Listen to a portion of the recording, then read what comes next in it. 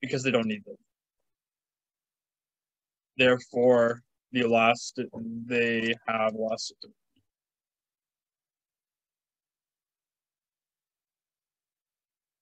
So in this case, these goods here, so these goods listed here, these all have inelastic demand. The reason why is because, so these goods have inelastic demand.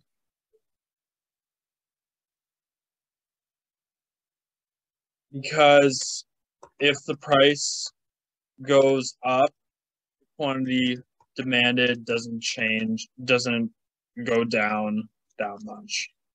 People still buy them.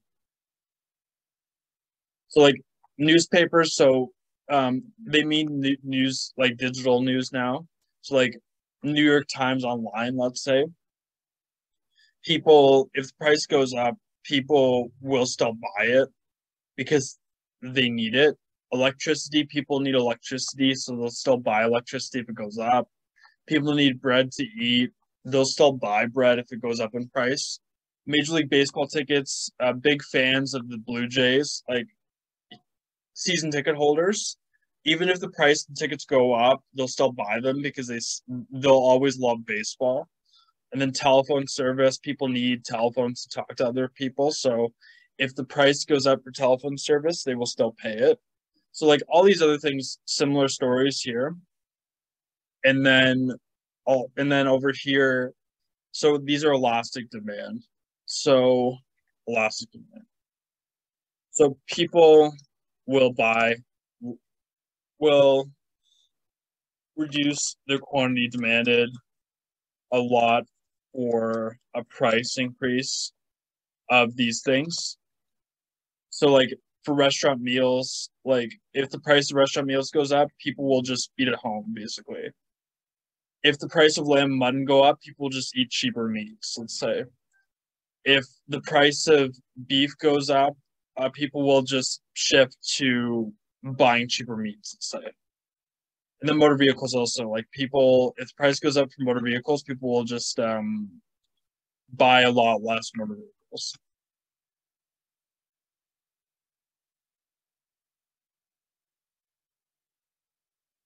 So then sales taxes. So sales taxes,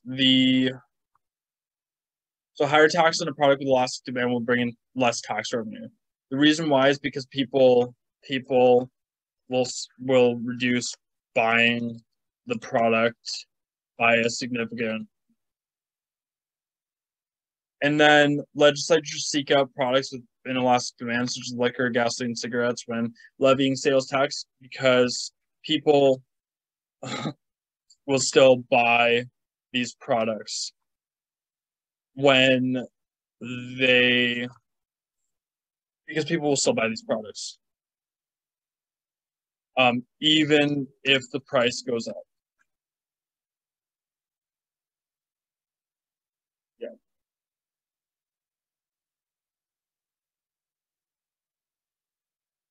Price elasticity of supply is a percentage change in quantity supplied of product X for every percentage change in price of product X.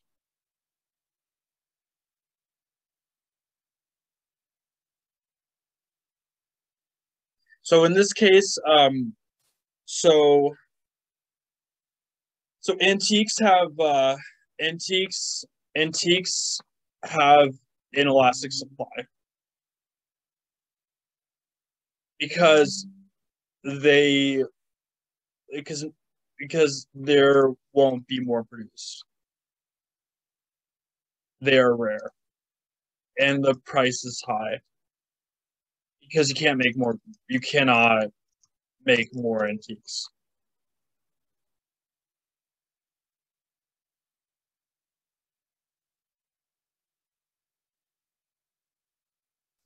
So in this case, cross price elasticity of demand. It's so it's percentage change in quantity demanded product X about a big percentage change in the price of product Y. Substitute goods would have positive signs, so like substitutes such as Coke and Pepsi. So like Coke and Pepsi, and then complementary goods would have negative signs, so ketchup, mustard. And then independent goods near zero, so like let's say cars and baby bottles. So those are like they're not related at all. They're independent. So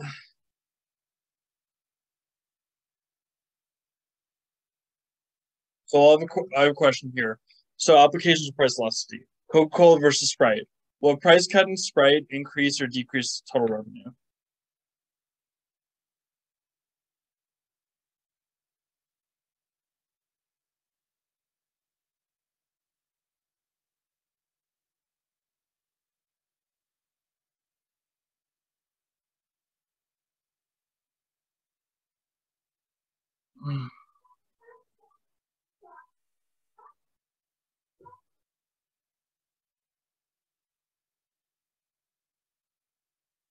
Uh, Good tries. So it will increase total revenue. The reason why, because Coca-Cola and Sprite are complements. They are bought frequently together, and they are made by the same company. Therefore, if the price of Sprite goes down, people will buy more Sprite because it's cheaper. And since Sprite and Coca-Cola are bought together, people will then also buy more Coca-Cola.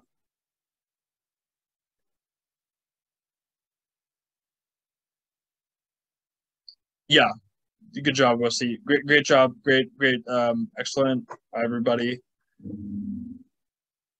Great job. So then, so Coke and Pepsi are strong substitutes. So, since they're strong substitutes and they have large market shares, they could never merge together. So Coke and Pepsi would never merge. Like Coca-Cola and Pepsi would never become the same company because this would cause monopoly. And the problem with this is like Coca-Cola and Pepsi could never merge together because because they would create a monopoly and the company would have the power to raise prices too high there because they are the only supplier of soda for the most part, so they can name the price and maximize profits. The government would never allow this because the government prevents companies from becoming monopolies.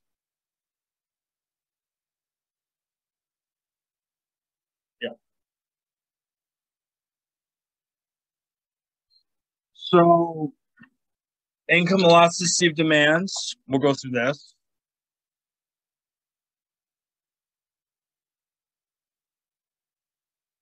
So the income elasticity of demand is percentage change in quantity demanded product DAX per percentage change in income. So normal goods would have a positive sign. So there would be so people buy more.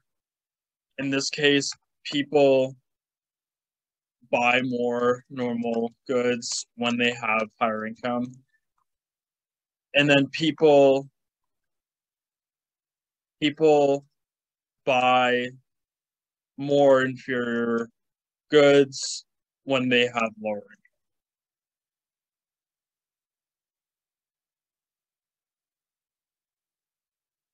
So then high income elasticities. People with relatively high income elasticity coefficients are hit hardest by recessions. So automobile industry